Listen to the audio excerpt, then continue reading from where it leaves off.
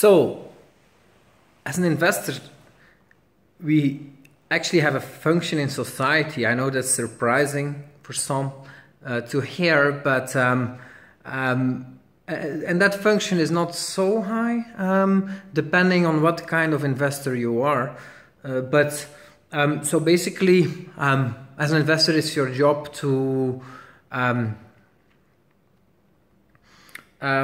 to basically buy what's not popular but will be needed in the future, so that prices are being pushed up and production is being raised, so that in the future, when people need it, it is ready for them and available. And people will also be willing to pay a higher price then because they need it, and you have it. So you can also make a profit then by selling it for a higher price, and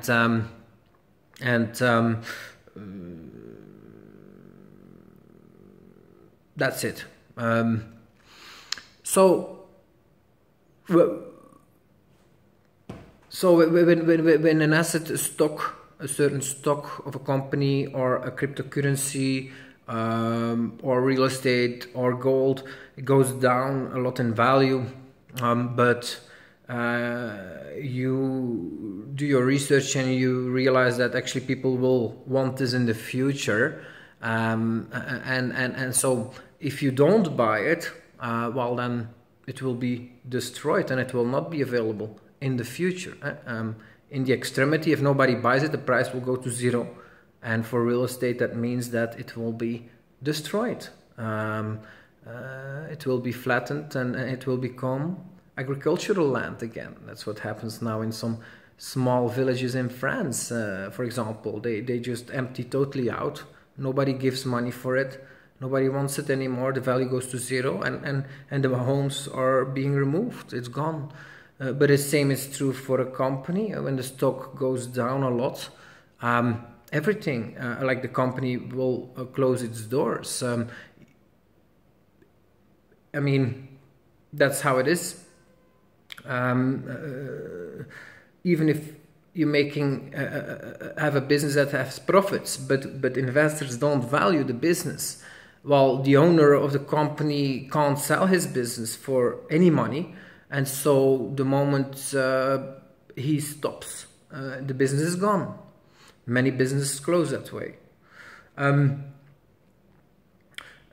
the same is true for a cryptocurrency. If nobody values it, even though the software continues to exist, nobody uses it and it dies too. Many currencies, cryptocurrencies, have died in the past bear market. So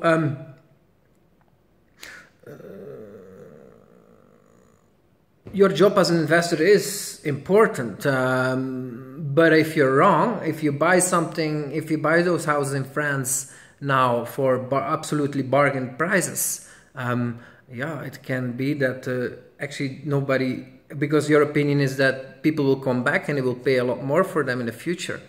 Well, it could be that you're wrong and then you will lose all the money you put in. The same is true for a company and a cryptocurrency. So as an investor, you really need to figure out whether this will have value in the future for people or not. But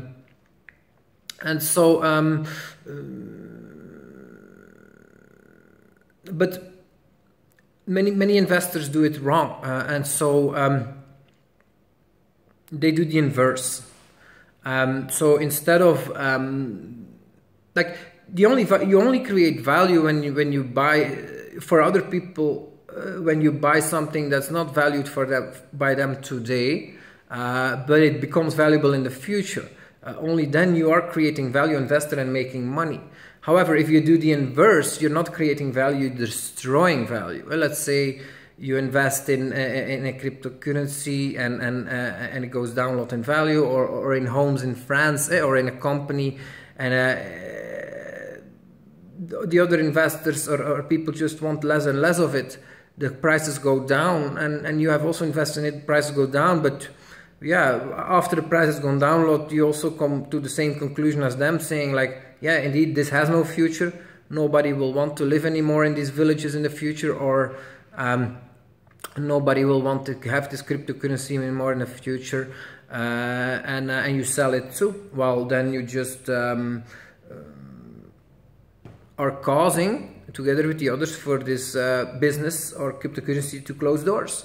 And if it was wrong, if indeed in the future people do want this, then you have destroyed value, because people do want it, so they have to rebuild it from scratch, these homes in those French villages, or that company, or that cryptocurrency. And so commodities also, when commodities go down a lot in value, it's investors that will save it. So let's say oil goes down a lot in value. That means, for example, after 2008 or in 1999, it went to $20, then it went to $40.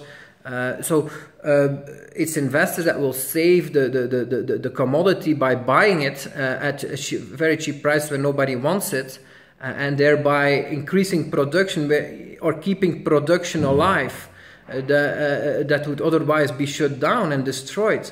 And if they are right, they will make very good money on that, because yeah, voila. So that's how it works.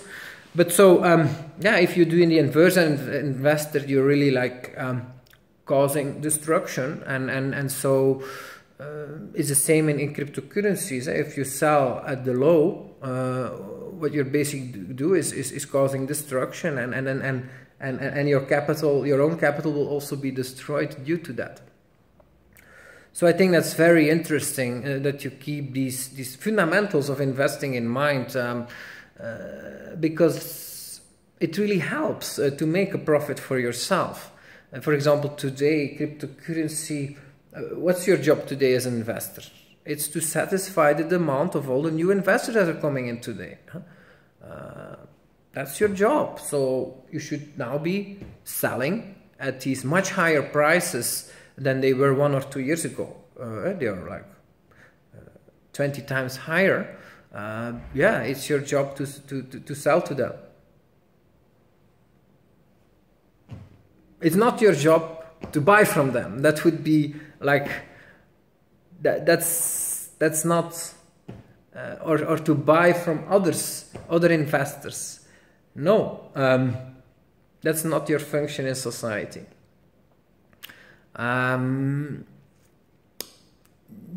That's what you should do when nobody wants it.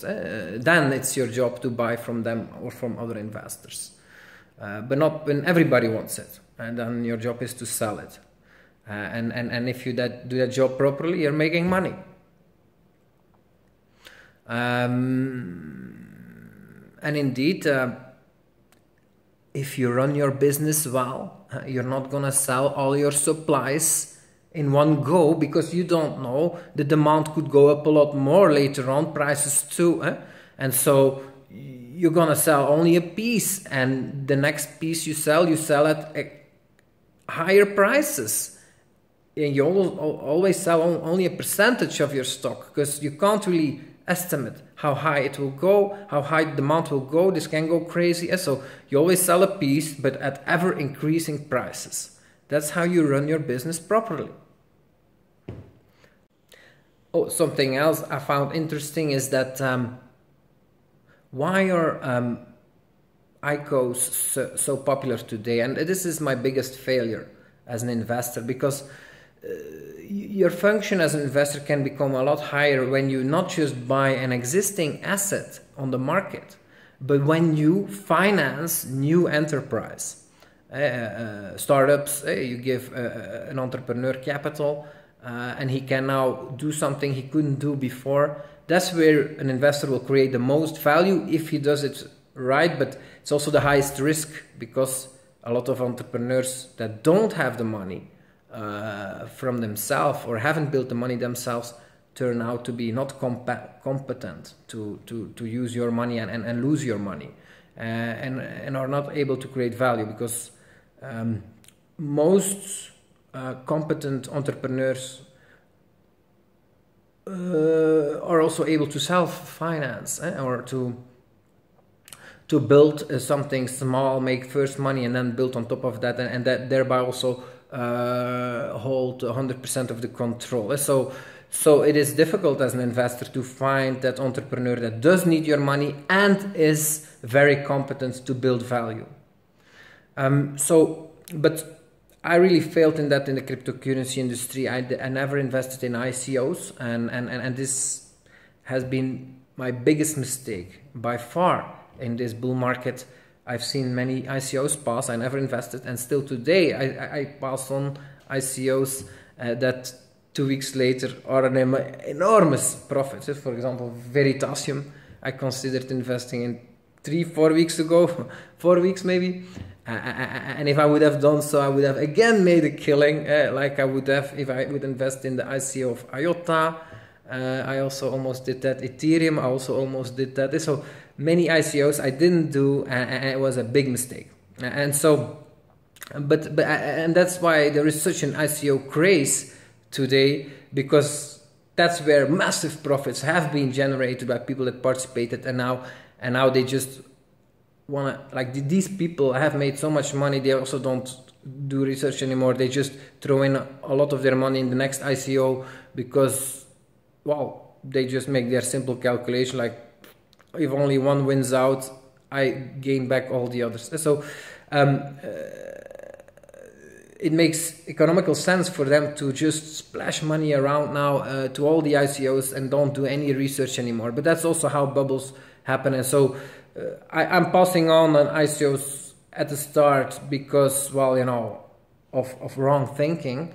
But today I'm passing on ICOs because, to me, I think we are in a bubble, and also for ICOs. And so it's just not, even though I was wrong to not invest in the past, I think I'm right to not invest right now, because with ICOs, it's also like, do they need if they really need your money, you're gonna create a lot of value. If you're the only investor that wants to invest in them, then you're gonna get favorable deals that will make you a lot of money. And that's why many of these early ICOs were such big money makers. But